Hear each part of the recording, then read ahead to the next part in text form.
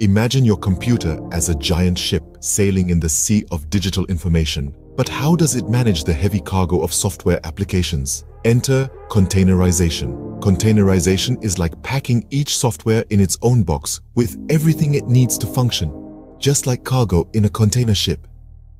Each container is isolated, preventing any software conflicts.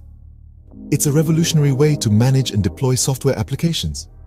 If one application fails, it doesn't affect the others. Each container can be moved around, duplicated or removed without disrupting the entire system. It's like the ultimate Tetris game for your computer.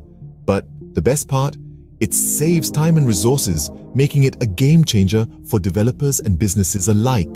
This is containerization in a nutshell, packing, isolating, and managing software applications efficiently.